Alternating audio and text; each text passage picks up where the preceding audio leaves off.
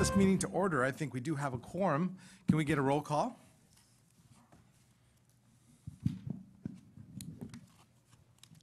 Councilmember Foley. Here. Councilmember Perales. Here. Chair Johnny Camis. Here. Quorum. All right, we actually just had a member walk in. Councilmember Diep. All right, wonderful. So we'll move on to,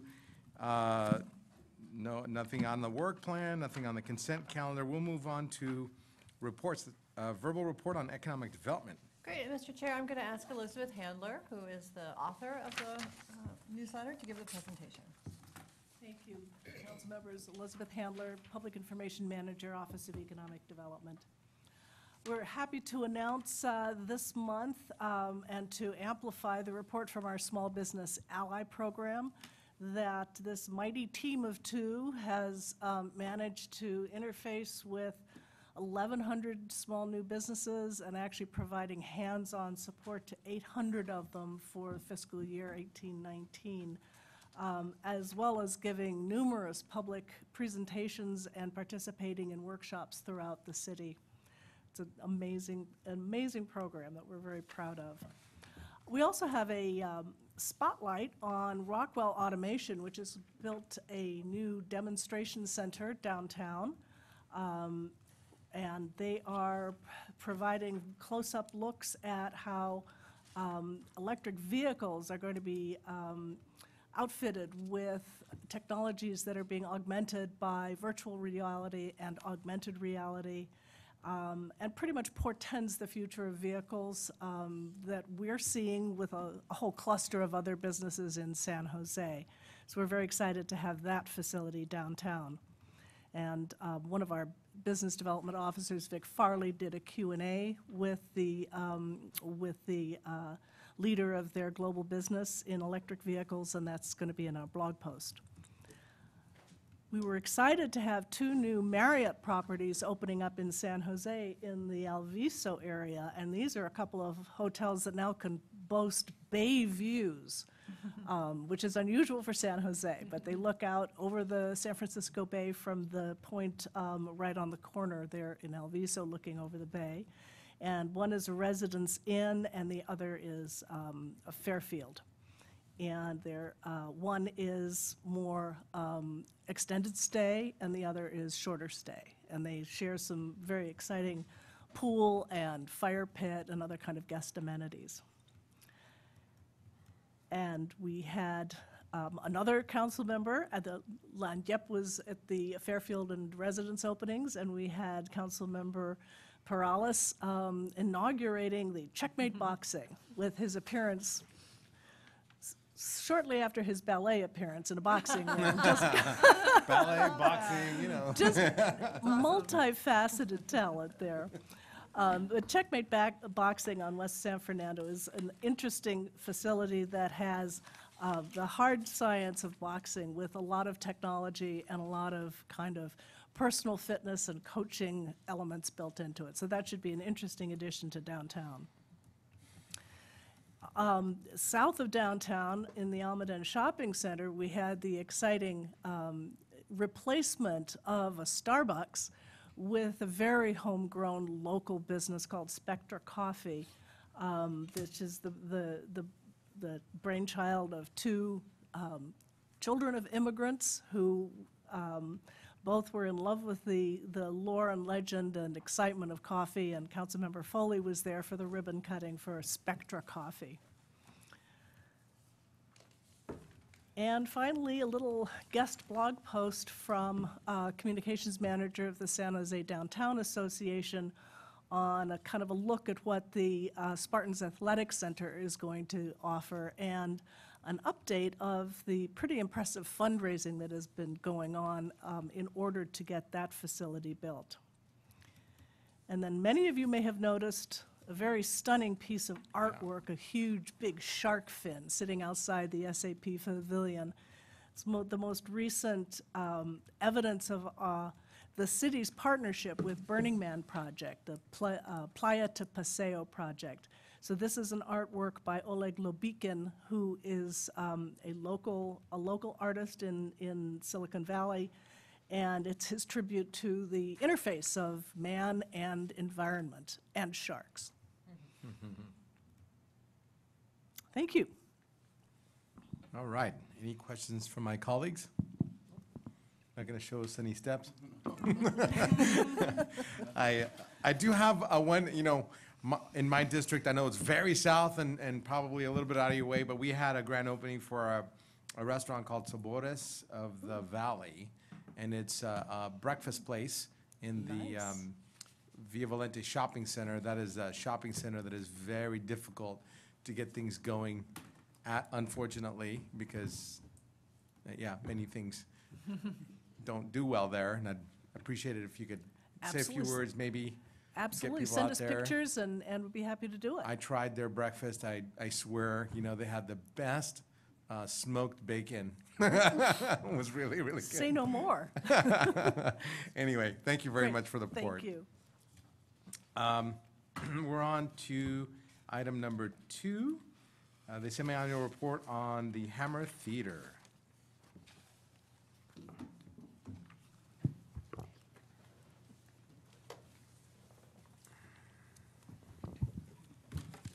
Good afternoon to the committee. My name is Carrie Adams Hapner. I'm the Director of Cultural Affairs, and I'm here today with Karen Park, who's our Senior Art Program Manager, who also manages the contract with SJSU to operate and maintain the Hammer Theater.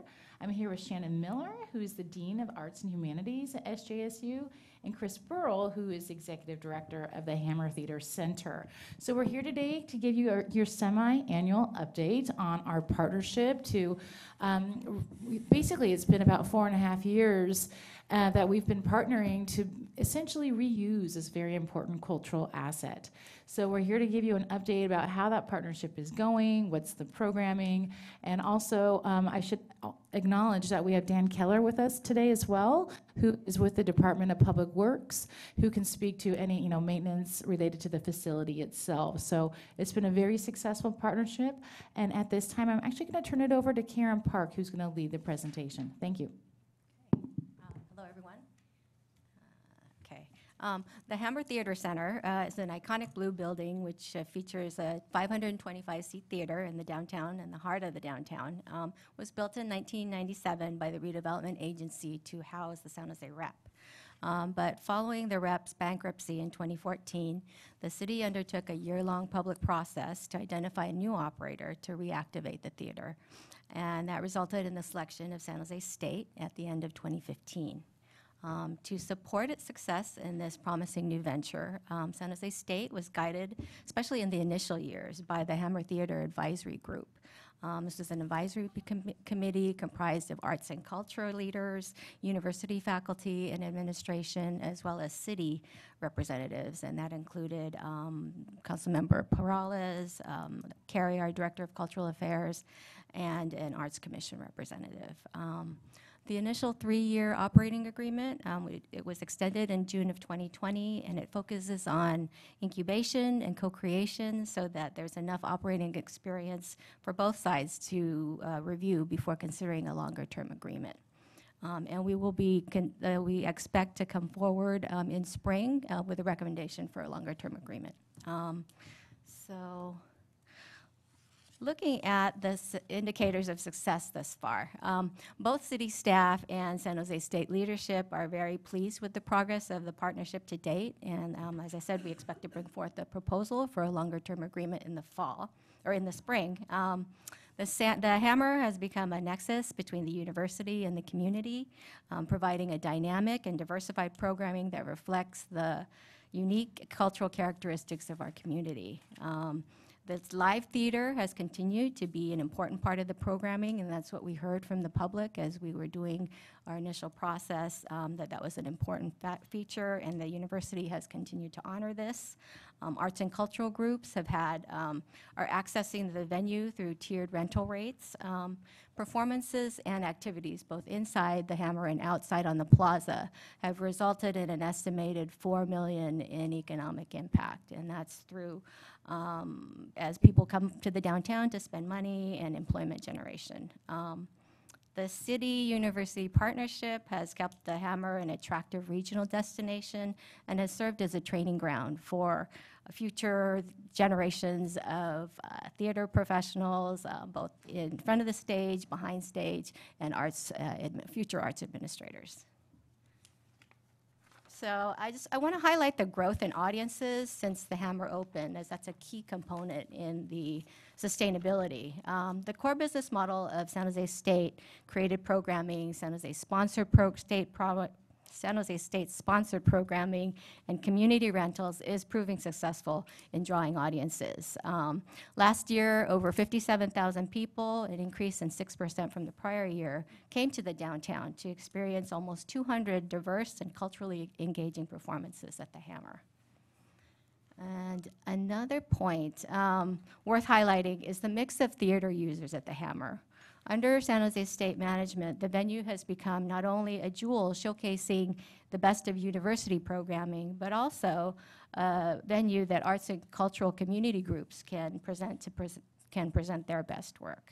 So you can see almost 90 events, that's about 46%, that's the part in the royal blue, were produced by arts organizations such as Cinequest, Jazz, New Ballet, San Jose Youth Symphony, as well as community groups such as Grupo Folclórico Los Oreles, Elks Lodge, Cristo Rey High School, Evergreen School of Music and Arts, Ballet Folclórico, Fuego Nuevo. So just a wide variety of community organizations have been able to access the theater. I also wanted to mention that when we presented this at the Arts Commission meeting last week, they wanted to make sure that the council knew how pleased they were that the number of groups being able to access the theater. So the theater is a 20-year-old facility and has its share of repair and maintenance needs. So under the current agreement, San Jose State is responsible for maintenance and repairs inside the facility, and the city is responsible for exterior maintenance and capital maintenance, capital replacement of building systems. So last year, the city's capital investments focused on replacement of the carpet in the auditorium and in the public spaces. So I don't know if you've been there in the last year, you'll notice the new carpet, and also ongoing work on the controls for the HVAC system, which is part of a larger phased project.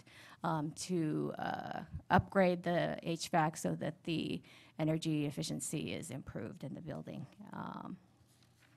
And now I've talked about more the nuts and bolts. I want to turn it over to Dean Miller for the highlights of programming. Thank you very much. Before Chris steps in and talks about this season and some of what we're doing with our upcoming programming, I wanted to take a little bit of a look back and highlight again that range that Karen has really been underscoring for us. What's really been exciting about what we've done at the Hammer is to make it so that really every night you can ask yourself, what's at the Hammer tonight? And it will be a different kind of thing. And that variety is really testified to here with the highlights that we have on the board. But those highlights also continue to speak to the ways in which we are engaging both rental opportunities, the best of San Jose State University productions, and Hammer Presents.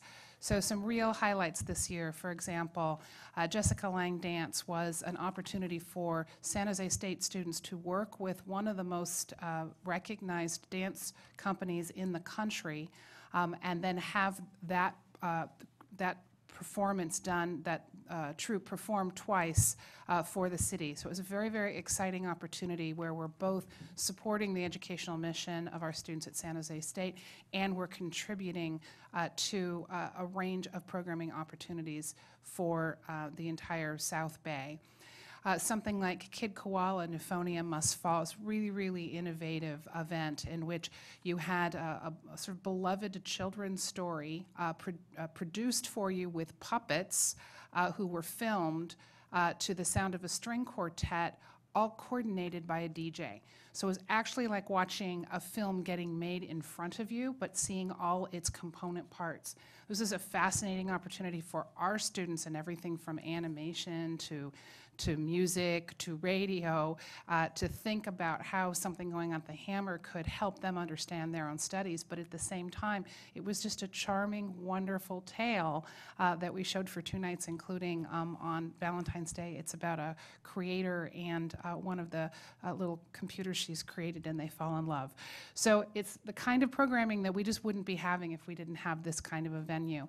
And I also want to underscore some of the kinds of things that we're doing on the San Jose State side. For the second year with You're in Town the Musical, our students in film and theater and in music and dance produced a spectacular musical, really, really extraordinarily well done, and follows on the heels of last year's highly successful In the Heights, and has really brought music theater back into our curriculum, but also has made it a whole nother opportunity for seeing live theater available to the community.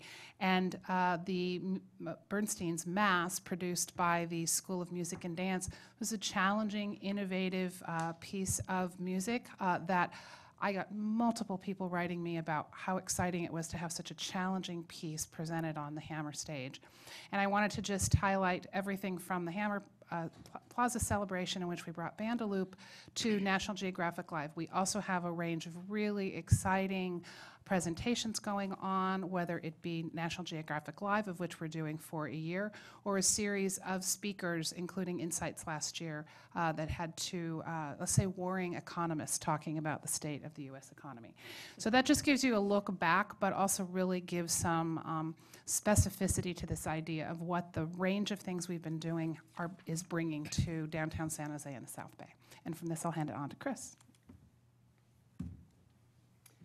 So quality and diverse programming are really our earmarks, and Shannon spoke of what we have done. We continue to divide things up into logical divisions of theater, film, dance, as you can see on the slide. Also trying to have a special holidays at the Hammer so that we have a good partnership with the endeavors of Christmas in the Park. Christmas in the Park, am I saying that right? And then our strong commitment to the community, also at the Hammer, which is where we really accommodate outside users. We helped with the musical organizations that were that lost their home by helping them as much as we can. Let's see what our next slide looks like. In the theater world, we had a very successful original production, The Other Mozart, which is about Mozart's sister. It was nearly sold out, not quite. We tried a little thing called Little Black Dress, which is really cute, but it didn't quite sell too many tickets in July. We'll try again maybe another year. And things coming up. We're going to, State's doing the Dreamer Project, which is a really interesting and timely piece this fall. In fact, they open up in 3 weeks, I believe. And other programs. Try the next slide. In film, we continue to support CineQuest in their endeavors, and happy to do so. We're having Sundance Film Institute from Park City, Utah, back doing master classes, which is open to the community, by the way, as well as state. And the National Theater Live programs. In fact, you'll see Fleabag right there because that happens to be a very popular series right now on, what is it, Netflix, or I don't know who's doing it. But it all started as a play in London, and they captured it in high definition. So that is tomorrow night at 7 o'clock if any of you aren't doing anything. The tickets are affordable. Tomorrow? In the world of dance, Momix, we continue to work new ballet partnership with them. They're now doing all 4 of their programs at the Hammer. And the Ballet Folklorico in January. The last time we did, well, believe it or not, there's 2 Ballet Folklorico national companies in Mexico, and this is the second one. The first one that we did sold out before we even started advertising. So we added a second performance, so we'll do 2 of this one as well. And music, Kingdom Choir, Going to the lower right-hand side, the Black Cab Jazz Series is exciting because we're doing that together with San Jose Jazz in a cabaret setting in our black box, used to be the rehearsal room. And we sold out Kendrick Scott, the opening program, and the second program is Quiana Linnell. Storm Large is an artist, used to perform with Pink Martini. And we just this weekend, we did Kaleidoscope, the annual university's music and dance extravaganza, where there's literally every student performs something in that. And our lecture series, which Shannon touched upon, but we're really trying to touch upon current subjects, the sensitive national agenda of, of borders and how to keep people out and all that kind of very poignant subject. And then we continue with National Geographic Live, which is really, it's a very first-rate presentation, and we do 4 of those a year. And then here are some of the folks that are at the Hammer through through rentals through them. Oh, and the holidays, of course. So, Nutcracker will be back with the new ballet. They have sold out every year. So if any of you have children or you like the Nutcracker, you should try to get your tickets soon. Cool Yule and Mariachi Christmas is new to us. So this is a very fun Christmas program. Many theaters across the country has made this an annual program, so we'll see how it does. This is the Friday of Thanksgiving weekend, so if you're all stuffed with turkey and sick of your friends, I encourage you to come by or family, I mean, or friends. I encourage you to buy tickets to that. Thank you. Well, thank you for the report. I have Councilmember Foley that wants to ask some questions. How exciting to see the Hammer Theater so utilized in the past few years. It's wonderful to see all the variety of performances that you have, both children's performances as well as sophisticated dance and thought-provoking shows and entertainment as well. So I have a question for you regarding specifically the community-based organizations who rent your facilities. Do you rent it to them at a discount? What kind of opportunities do they have to rent through you? Well, so Karen mentioned, there's a tiered rental structure. One for people that are not nonprofit or are not community-based, which we call market rate. Then there's a nonprofit rate. And so we're able to charge half the rent that we would normally charge to a commercial entity for our emerging arts groups. So a community-based organization that is a nonprofit, do they get a discount on their Yes. uses? Okay. Did you say 50% Yeah, off the normal rate? it's half the price, yeah. Okay. The distinction would be if Apple wants to rent it for an event, or if somebody who's a corporation wants to have it for an event. Those are the market-style rates.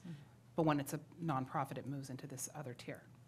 Right, thank you very much. I appreciate that because there's a huge need for theaters, for performance spaces for nonprofit groups to get a space that they can have access to a green room, a decent-sized stage, and a place for the adults or kids to perform. So I appreciate that. And Right. all of it comes with a cost, so thank you. Yeah, and I also wanted to mention that since the university has managed the venue, the former rehearsal facility on the 4th floor is now opened up as another black box performance venue, so which has made it accessible as well for community groups that don't need a 500-seat venue, but maybe might need, 100 seats. Right, wonderful.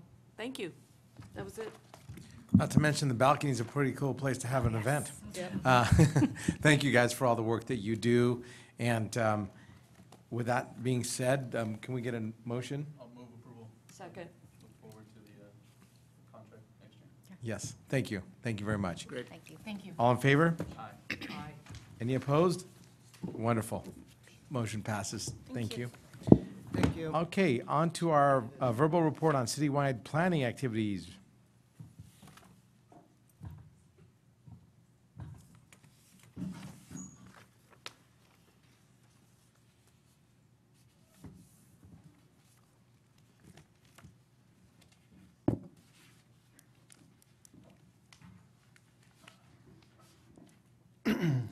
Council Committee. I'm Michael Brio, Deputy Director with Citywide Planning, and joining me is Jared Hart, Division Manager with Citywide Planning.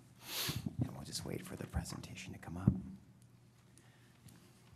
Actually, while it's coming up, let me just, I'll kind of start while he's bringing it up. I think, let me just tell you a little bit about what kind of the goal or what is citywide planning, because even though we've been doing this work for a long, long time, citywide planning is a more recent term that we've adopted.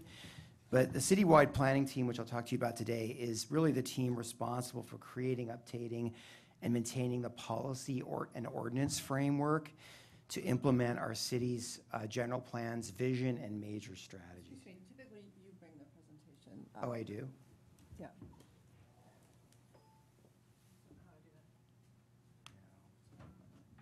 Sorry.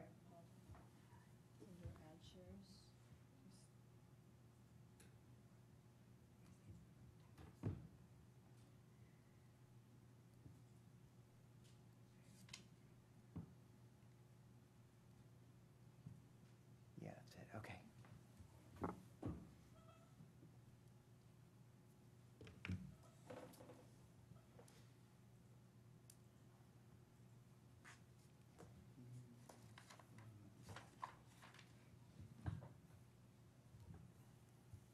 Okay, so as I was saying, that the citywide planning team is the team that develops, maintains the policy framework and ordinance framework to implement the city's general plan. Our particular focus, of course, is on ordinances and policies as they relate to land use and development.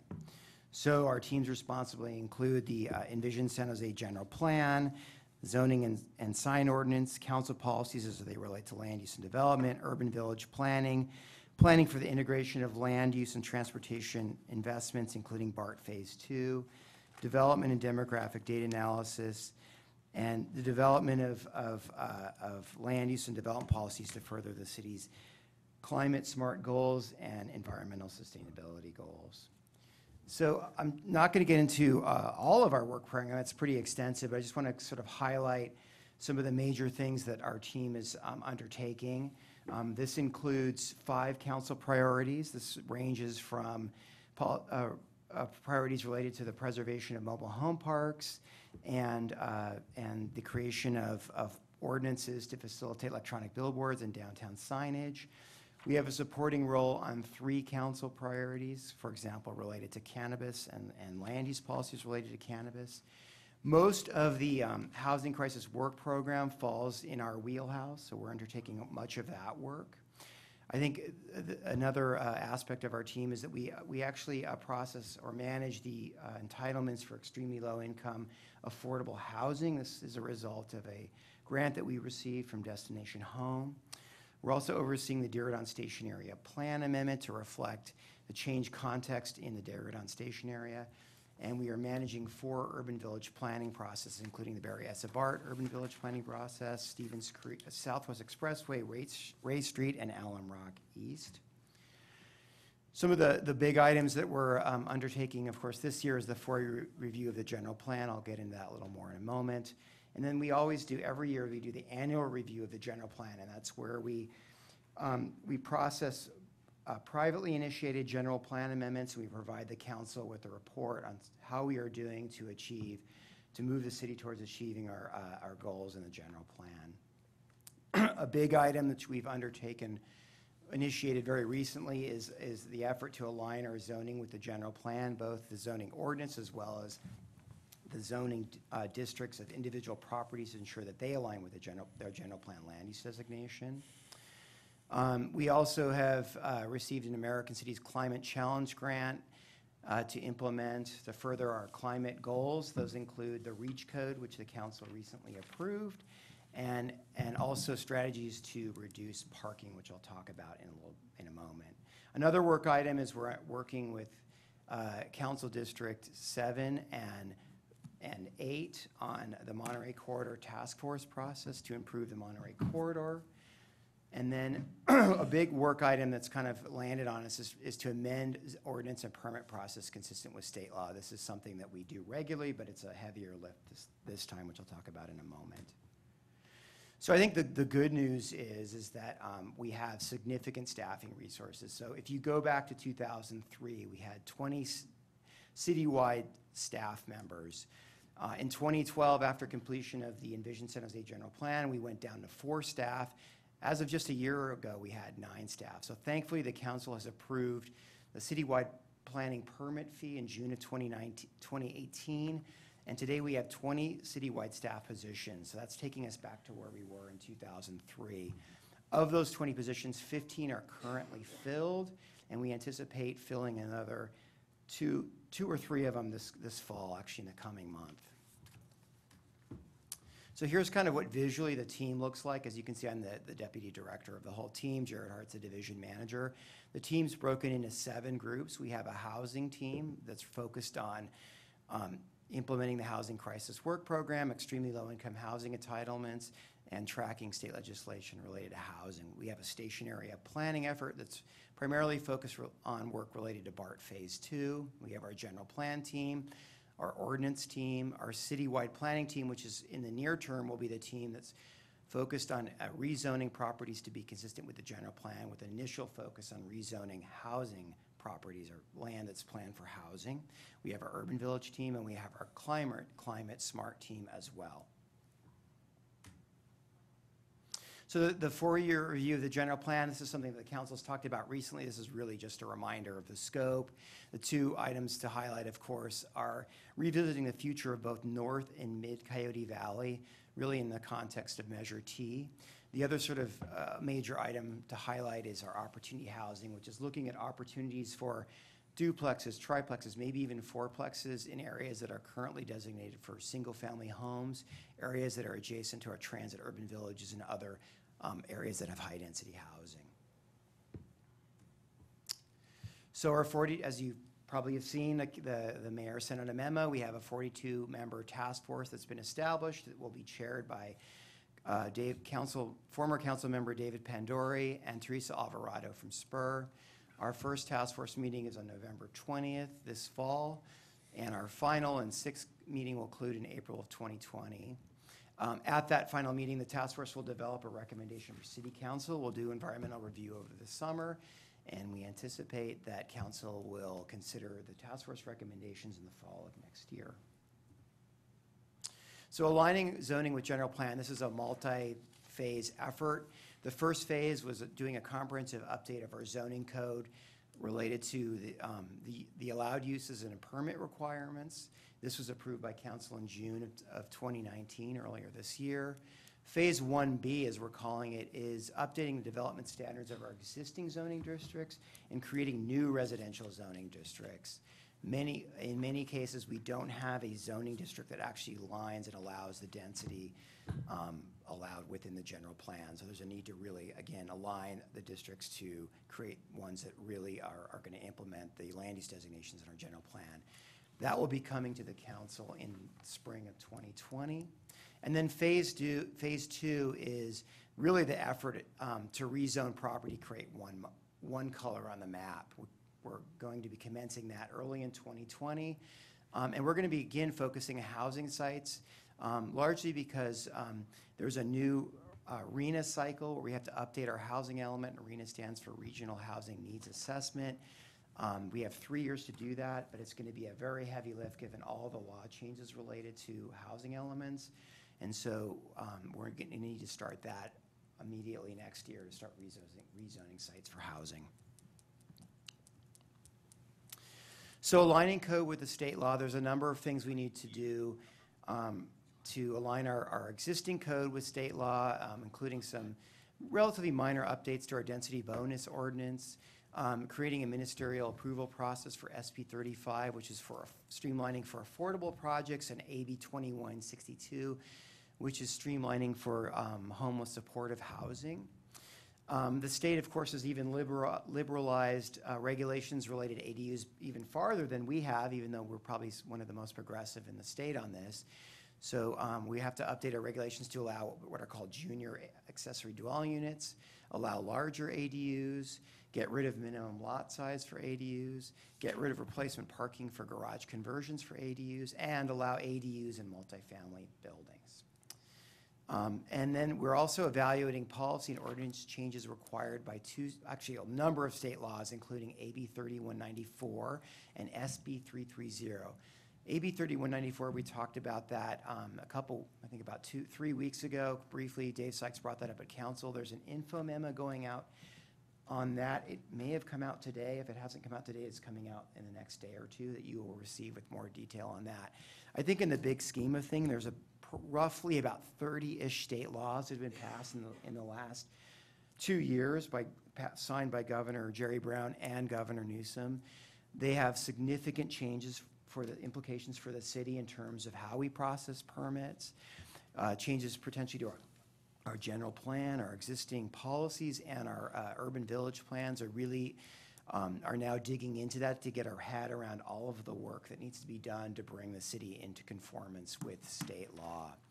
We'll be releasing a council memo that talks about all of these comprehensively and what they mean for the city in January 2020, and anticipate having a council discussion on that in February 2020, where we can dig in and not just AB 3194 as we were directed, but all of these state laws comprehensively. So regarding the urban village framework, this is one we're very much aware of and will be in a council memo that if you have not received, you will receive soon. But essentially our urban village framework that was approved in 2018 in May has been invalidated by 2 state laws. One is AB 3194 and the other is SB 1333. So where we are right now is really looking at sort of a urban village amenity framework 2.0. We are already been directed by council to create commercial and mixed-use urban village zoning districts, and so our approach at this time is proposing to embed amenity requirements within the urban village zoning districts. The amenities that we anticipate we could include are POPOs, which are privately owned, publicly accessible open spaces, as well as art, streetscape improvements, et cetera. So it's going to be probably a more limited palette of things that we can include, but we are exploring that. The other sort of work item we want to highlight today is development of parking reduction strategies. So the purpose of looking at of reducing or developing parking reduction strategies is to further implement our climate smart San Jose goals. This work is funded by the American Cities Climate Challenge Grant, as was the REACH code. And quite simply put, parking often induces driving. Driving leads to vehicle miles traveled, which in turn leads to greenhouse gases, which in turn contributes to climate change. So we're really taking a bold approach here and kind of laying everything out on the table for consideration, including eliminating parking requirements citywide, or potentially just, or reducing them citywide, but also with a focus on our growth areas. We are also looking at parking maximums. Is that something that would work in San Jose, given the context of our market in San Jose? It may or may not, but we are going to explore that. And the work's really divided into two, so we're also looking at transportation demand requirements. So we have them now. If you want to get to a reduced parking, you need to provide TDMs, but trying to understand how that fits into the context of our parking strategies. For example, if you want to get to no parking, could you do that? You may be able to do that, but you may need to do additional transportation demand management things to ensure that you're not creating a demand for parking, that people can get to your use in other ways. The work's generally divided into two geographic areas. The first is downtown, and then the second is citywide outside of downtown. So we're initiating public engagement this November. Our engagement is an alliance, a partnership with Spur, who's going to work with us downtown, and Greenbelt Alliance is working with us citywide.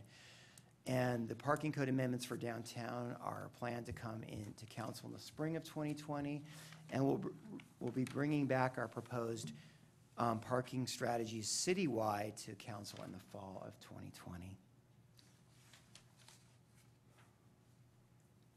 So the other item we want to highlight is a priority development area application. So we actually, as you may recall, there are things called PDAs, or priority development areas. They're in the MTC ABEX Plan Bay area. They're intended to be areas where the city and the region plans for both housing and jobs growth. And so we have a number of PDAs in our cities now, including North San Jose and downtown, and many of our urban villages, particularly those that are on really high-quality transit. One of the villages that is not currently PDA, but we've gotten direction to council to explore doing urban village planning in this area, is the De Anza Urban Village in Council District 1 in West San Jose. So we submitted an application to MTC to add De Anza Boulevard as a priority development area in this past September. We'll be bringing a resolution to council in December of this year, a resolution to consider adoption of this village as a PDA. What this will do is make this priority development area eligible for PDA planning grants, and our MTC's PDA planning grants are our primary source of funding to do urban village planning work. And incidentally, the next PDA grant cycle will be in the fall of next year, so that's at which point we would apply for grant funding to do urban village planning in this urban village as well as potentially others. And that concludes staff's presentation on citywide planning activities, and we'll open up to questions. All right, well, thank you very much for your presentation. I appreciate the the complexity of some of the stuff that you have to continually deal with state legislation, keeping you on your toes, I guess, huh? I had a question about this, and you may have answered it long ago, but I wanted to bring it back up again because we're experiencing something like, you know, zoning. Like right now, the general plan has a school in my district zoned as public, quasi-public. But the actual zoning in the plan is farmland because it hasn't been changed for 50 years. Mm-hmm. You said that you have to do these things, you have to, I guess, zone things to meet the general plan a little bit at a time. Why can't we just do one memo and say the entire zoning is going to match? Well, I think a lot of it has to do with outreach. So we have about 30,000 properties that we estimate are not consistent with the general plan. So why is there a, okay, we're doing a 4 years of outreach for the general plan. Why is that not considered outreach? Well, so typically when we do rezonings of private property, we do noticing, particularly to the property owner whose property we are proposing to rezone. We do outreach to the surrounding residents, and so there's an engagement process. We have a community meeting process for that, so people are aware of what we're proposing. I mean, we are definitely game for looking at ways of streamlining this. We've been talking about the attorney's office, if there's ways to streamline it from a legal perspective, so we are definitely exploring that, but usually as part of our approach to and community engagement, which is one of our general plan major strategies, is we definitely do outreach to let folks know of what we're proposing to do. So for me, it's like this. It's like pulling off a Band-Aid on your hairy arm one bit at a time, rather than just going and getting it done. I would rather see us work on, you know, like areas all at once and just getting it done. Is that a possibility? Yeah, so we are not proposing to go literally one property at a time until we get to 30,000. We are going to be doing these in tranches and chunks and putting them together. So it will be a community meeting. It could be a community meeting for 1,000, 2,000, 3,000 properties. So we would not do it one property at a time. It would take forever. Yeah. But I mean, yeah, so we'll take that as a message, is to continue to look at ways to streamline and speed it up, and we will do that. And I give you the example that I have in my own district. The school's been in existence for like 30 years. They're remodeling a building, and now the communities has a say-so.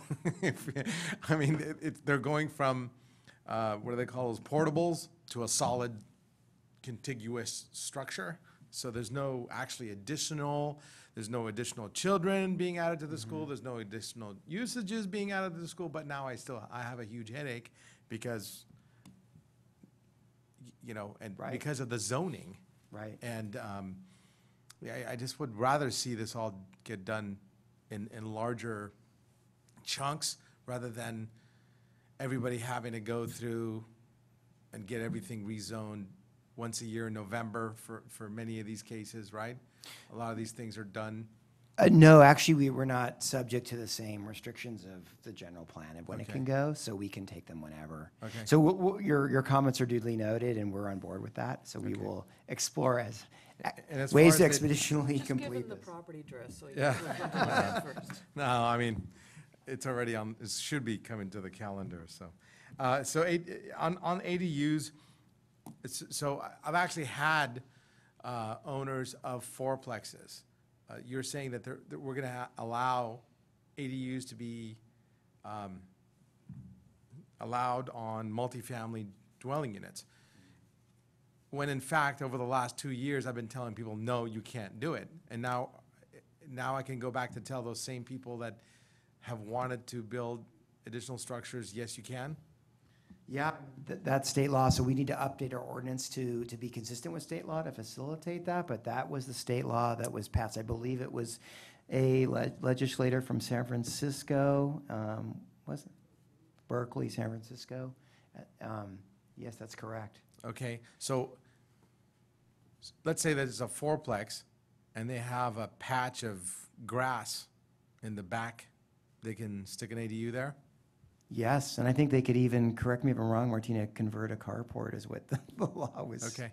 saying, convert a carport to an ADU So or a will have my laundry s- room. I'll actually have my staff call some of the people who've requested that to let them know it's possible again.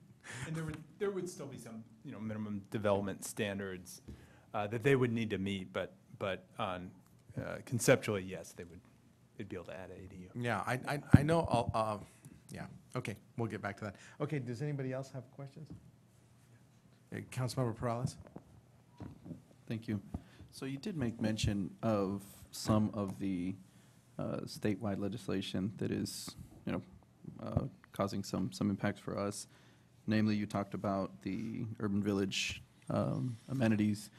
You glazed over it as if I guess it was a little bit less impactful than I think it's going to be. I don't know if you can go back to that slide and talk a little bit about maybe even timing at least on when we think we will come back to have this discussion at the council. And then also, I'm curious if Sorry.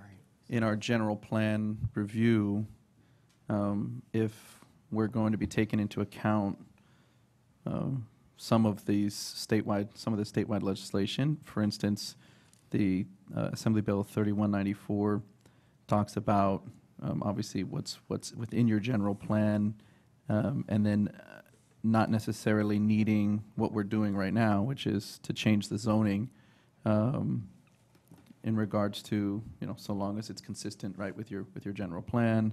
And so I'm just curious, right, on how much of what's just passed at the state and from last Right. year are we incorporating in the general plan? And then the first question was the urban village one. Yeah, so kind of stepping back a little bit, so our urban village implementation framework that council adopted a year and a half ago, sort of the hook on that was that when a developer seeks a rezoning from council to convert a commercial piece of property to a mixed-use zoning district, that was sort of the hook in which the council could ask or require amenities to be provided. And AB 1333 is the sort of one color on the map law change, which says now charter cities like us have to have the zoning consistent with the general plan. And then AB 3194 says that in cases where that is not yet consistent, the cities cannot require a developer, a housing developer, to rezone consistent to the general plan. So essentially that hook has been taken away. So what we're doing now is again, we're looking about, and where the state is going is about if you want to if you want to impose anything on housing, it has to be objective, quantifiable standards. So we're looking at creating objective, quantifiable amenity standards that would be embedded in the zoning code. Right now, we're anticipating bringing those zoning districts back to council in June of next year. We're hopeful that we can bring the amenities 2.0 embedded in that as well in those zoning districts. We're still kind of getting our head around that, but our plan, at least at this point, is to bring that whole package back in June. It may take a little longer. We're still kind of digging into some other ideas, but that's where we are at this point. Regarding the review of the general plan, we have to take into consideration all these state law changes. So it will, I think, it could impact some of the approaches that we're thinking about and bringing to the task force, but we have to. We'd be sort of failing in our duties if we didn't consider them as we bring forward recommendations to both the task force and the council. Okay. To get your words correct, did you say objective and quantifiable is what the Correct. So amenities would have to fall under? yeah. So as an example, an SB, well, we're going to get into this a lot more, so we're reluctant to go too far into it, but an example is SB 330 talks about you can only enforce objectable and quantifiable standards in housing development. So that's actually another work item is causing us to just think about our sort of design guidelines and how we use those and kind of focusing more on standards. We can have guidelines as well, sort of to inform development of what the city's seeking and help the development to get to a better project. But in terms of actually being able to force and recommend denial in a project, you're really limited to design standards. This is another example. Is there a good definition somewhere out there then on what would fall under objective and quantifiable and how we can actually maybe do some pre-homework to look into that myself? Yeah, we can provide those. But I think a good example would be, for example, the form-based zoning district in Alum Rock, where it has specific quantifiable requirements in terms of that affect the design of a project. Or it could be, in terms of amenity, that a project will provide, let's say, popos at X square footage, at this size level. If you're a project of this size, you'll provide a minimum of this level. Our approach right now, though, is to try to figure out how to have things that you need to do or must do in the zoning districts, while at the same time allowing flexibility, because it's not always one size fits all, and not every amenity makes sense for all development. So it could be the case, for example, that we have 5 amenities to choose from and you need to hit 3 of the 5 or something like that, as an example. I think if you look at the legislation, and I know that our staff has been working with planning to try to come up with a memo that explains all the legislation, but the legislation basically is the state telling the local jurisdictions you don't have the discretion that you used to have in order to try to hold up projects. And now they have to be objective so that when a developer comes in, he or she knows exactly what is going to be required and does not have to wait for the project to go before the legislative body where at that point they start asking for different things. They want to be able to move these projects forward. And I believe when the planning department and CEO comes back with the memo, they will describe to you the type of project that you no longer have the discretion. And now you will have the objective standards so that everyone knows exactly when they apply what those standards are. Yeah, I mean, I just, without sort of cutting to the chase here, but it's going to be I think, a pretty different world for us in terms of how we do business. And so I think we'll be coming back to you to sort of, once we understand our new world, we'll be sharing that new world with you. I think just it was Can I pause you right there for a Yeah. second? Part of the reason why I asked the question around the general plan task force was because I see more value, right, in what our general plan is now, given these state laws, than even what we had previously. To your point, there were triggers or, within the urban village, process, changing the zoning was a trigger point and we could use that. We can't anymore. And so in my mind, it puts so much now emphasis on what we actually have in the general plan and importance in regards to how we are, planning out the city in the general plan, if that's going to be the document that, right, individuals really just have to rely on, and there's none, and we're sort of minimizing the other triggers that we would have. So for me, that's where we happen to be in this unique position, right? We are undergoing an update to the general plan with this new task force, but at the same time, to your point, you just said, there's not even a full understanding from city staff on what some of these state laws are going to change, how they're going to change our world. So I want to ensure, right, that that is done before we complete this general plan update. And if the timing there is not lined up, then I would like to elongate the time, right, of the general plan update to allow that body to, provide feedback and allow us to make an update that actually is reflective of all of these. So that's really kind of what I'm getting to, and I still don't have necessarily, I guess, a good answer in regards to when you're coming back with a presentation to the council on a good understanding. And then, is that going to line up with our general plan update? But at least, I guess, to yourself, Kim, right, it would be, let's just make that happen, right? Sure. Like whenever this, we need to get this done in this understanding from staff. Staff needs to present that to the council, and then I think that needs to be presented to the task force, and it needs to be lined up with whatever decision we make, whatever changes we make to the general plan, considering, I think it's. Sure, so just heightened one importance. point of clarification, and that is, most of the state laws really generally are not about our general plan. Our general plan is pretty solid in terms of housing. It's really, what it's more about is the zoning code and our ordinance and our processes. That's where the laws are really focused on.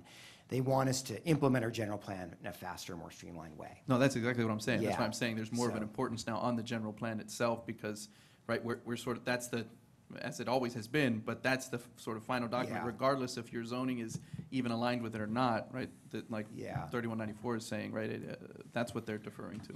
Yeah. So, Okay. okay, that's all my questions, thank you. Councilmember Diep? Yeah, I mean, listening to all this, I'm excited. Without actually passing any judgment on what objective standards will be put into place, I kind of think the development by right is a good way to go, especially if we want to be consistent and actually have a real chance at achieving whatever goal the city sets out for ourselves. And I think, was it Seattle has a sort of process where plan even bypasses the council. But I really only wanted to raise a question because of what you said, Michael, earlier about Alum Rock being perhaps a kind of good example of what we should be doing. I'm only asking this because I remember a few council meetings ago, and this is kind of a hat tip to our eagle-eyed council watchers. One public commenter came up and made a big to-do about, you look at, I don't know, Barry S., or you look at West San Jose general plan, and they're like really thick and like hundreds of pages long, and then you have Alum Rock, and it's only like 5 pages. Like, what the heck, man? Like, nobody cares about Alum Rock. So I just kind of want to draw that distinction. Like, can you explain that and why you're holding that up as? Yeah, I mean, I think there isn't a traditional urban village plan for Alum Rock. That's true and fair enough, and there's a whole story on that which I can share if you'd like. But I think what I'm talking about, where we're going with, I mean, not that there can't be a plan for Alum Rock. I anticipate there will be a plan for Alum Rock. It's more that where we have to go now to implement and streamline housing development as urban villages, to create a zoning district that allows developers to move very quickly the process, either go to director's hearing or planning commission. And so that's the way that was set up 5, 6, 7, 8 years ago in Alum Rock, and that's kind of the approach that we're really going to move towards in all urban villages. So it's kind of separate from the village plan. Yes, there can be urban village plans, there should be urban village plan, but to implement those plans, you need a zoning framework, and the zoning framework that's kind of a model, that the only model that we have at this time is really that Alum Rock form-based zoning district. May I just add, I mean, the beauty and the challenge of the urban village plans was the community very clearly articulated what they wanted to see in terms of amenities, infrastructure, streetscape that goes above and beyond our base level requirements. So that's a source of concern now. How do we not just deliver projects, but how do we deliver amenities and stick with the whole village concept? So that's why we're going to have to bake in more of those requirements into the zoning code, whereas what we had worked on for several years was like a percentage of the value when we were rezoning from commercial to mixed-use residential, we were going to capture back a percentage of that value and have some flexibility about how that was directed to either pay for or create certain amenities and infrastructure. So the concept of the village is still very much central and wanting to meet the residents' goal for the village, but we're going to have to do it via the zoning code because our hands are now tied in terms of the mechanism for delivering the amenities and infrastructure. And, I mean, I don't want to delve into this rabbit hole, but I guess to that point, my understanding, because this predates me, but my understanding is the bargain of the previous general plan was basically, we have to grow as a city, but we want to keep our kind of suburban San Jose feel. And so let's densify, but only in these designated urban villages. That's correct. And I don't know if that's feasible moving forward with all that's changing around us. But I'll just put that out there for, as a kind of a thread to pull on later. Well, I mean, that issue is actually is part of the scope of the 4-year review. So that's what we're calling opportunity housing, sometimes known as missing middle. But it's sort of, I guess, kind of revisiting what was the grand bargain between don't touch, preserve all single-family neighborhoods, let's just grow by converting our commercial transit corridors into urban villages. And this is kind of taking a first step at exploring, well, could there be places that single-family neighborhoods that you could allow some densification in those areas? That's the first step towards, I think, what you're describing. All right, well, thank you all colleagues for your questions. Move to accept the report. Second. Okay, all in favor? Aye. Thank you very much. Okay, we're on to item number 4, the City Council Policy Priority Number 19, Citywide Design Guidelines Update.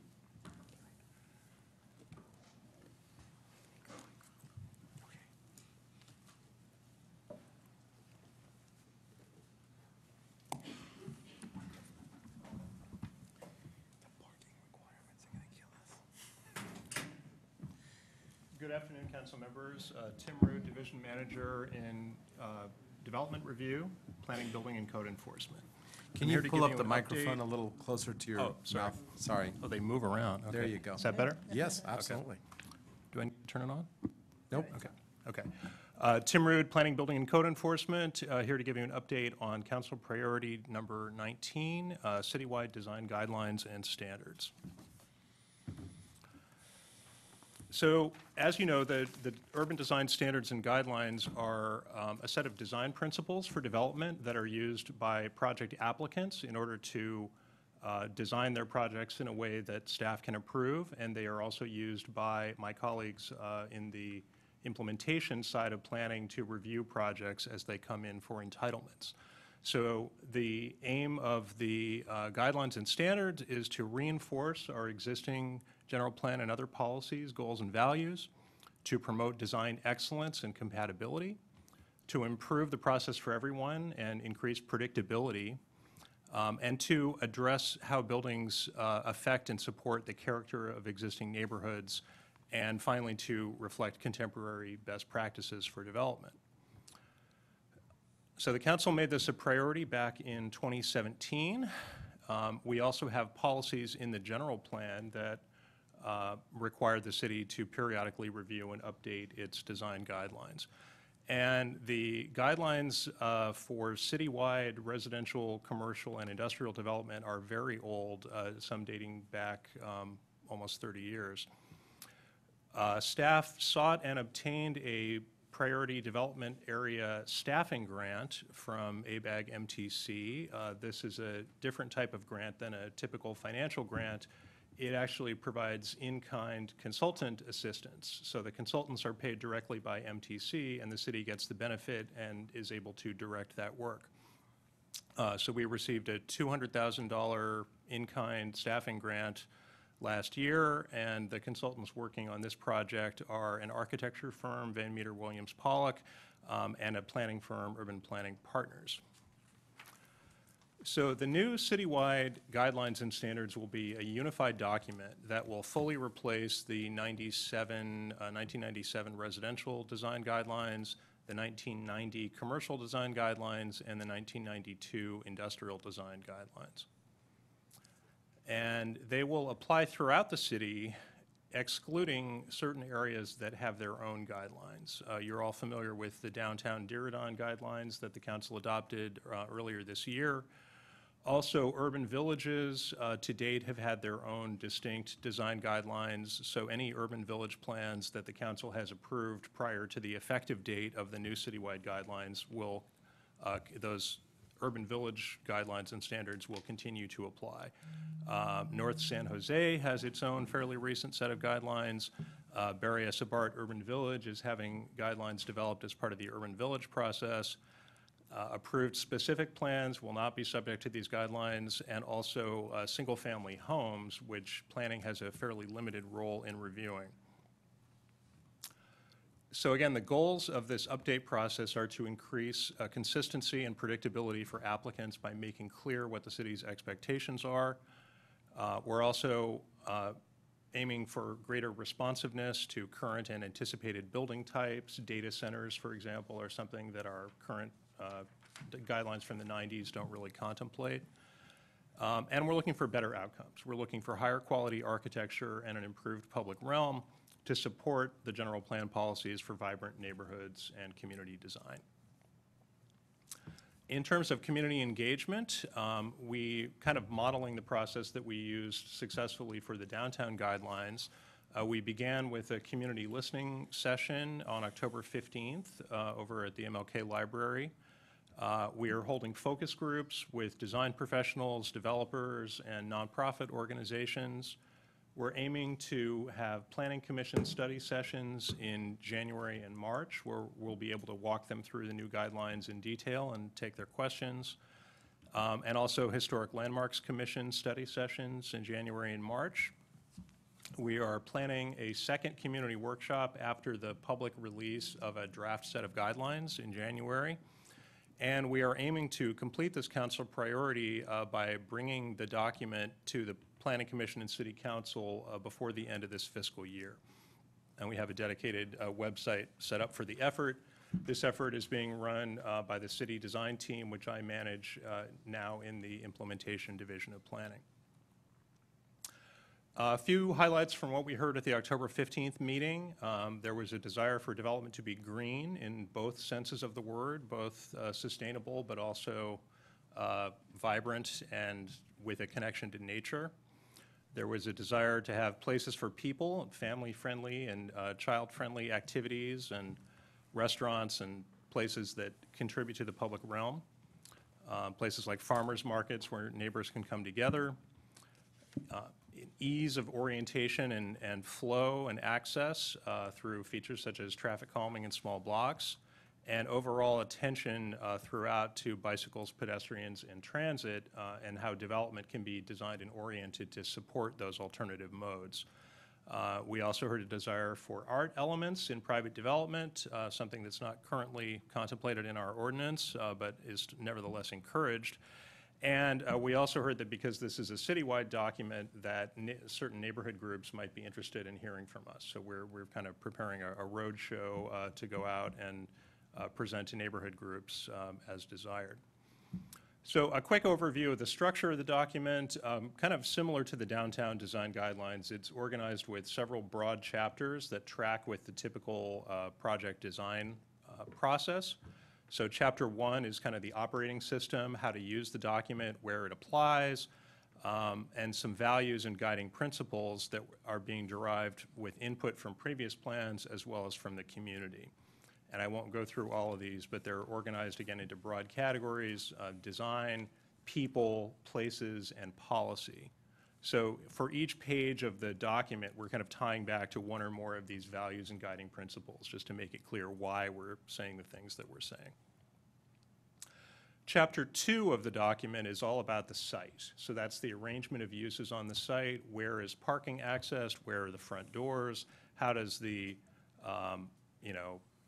features like, necessary back of house, trash enclosures, and all those sorts of different elements of a construction project, how do those get accommodated on the site in a way that contributes to the public realm? Chapter 3 talks about the three-dimensional architecture of the building, so including the massing at the upper and lower levels and the design of facades. And again, similar to the downtown guidelines, there's an entire chapter focused on the public realm, roughly the lowest 20 feet of the building. So the interaction between the development and adjacent public space, sidewalks, paseos, open space. And again, similar to downtown, the goal is to have a very clear structure and organization where essentially each page of the document deals with a different topic. And there are various parts that repeat in the same format for each of these different topics, including a value statement here, keep people safe, a guiding principle that sort of encapsulates in one sentence what this guideline is all about and what the overarching goal is. Rationale, which is an explanation of why this guideline or standard is, why this topic is important. And then guidelines, which are typically qualitative and provide guidance for best practices in building design, as well as objective and quantifiable standards, which are, again, designed to help prepare us for these new state mandates and to provide clarity about which elements are required and are verifiable quantifiably. There's also a section on references to related sections of the document, as well as references to applicable general plan policies. So again, every page of the document or every topic follows this same format for clarity and ease of use.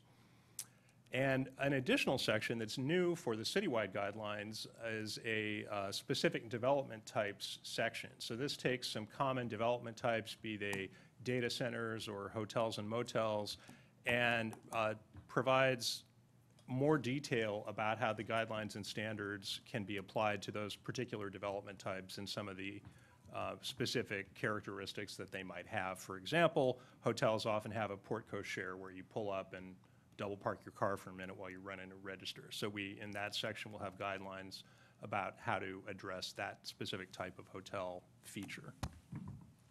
And this concludes staff's presentation, and I would be happy to take any questions. Thank you for the presentation. I appreciate your work on this.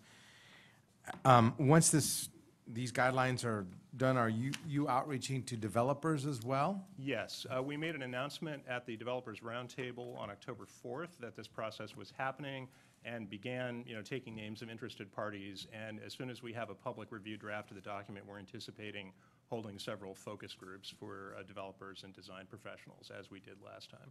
Thank you. One of the complaints that I get occasionally from developers is that not necessarily around the codes and what have you, but around the inspection process itself. One inspector would come in and say, this is okay. And then the next one would come in and say, hey, you know what, you didn't take this up to, the code. They have different interpretations of the code, if you will. Okay. Are we doing anything to streamline the comments from building inspectors? Well, that's not really within the purview of the development review process. The building inspectors are handled out of the building division, so they're primarily enforcing the building code. Yeah. And these guidelines are really to get projects through planning approval. Faster, okay. No, I appreciate that. We do need, yes, the clearer we could be, the better it is for everyone. I appreciate that. Any questions from my colleagues? I'll entertain a motion. I'll move approval. Second. Okay, well, thank you for your work. All in favor? Aye. Any opposed? No? Okay, thank you very much. Thank you. You know what, this is actually our last item, huh? That was it. Record time. Yeah, record time. Okay, I don't see any public comments, and so this meeting is adjourned.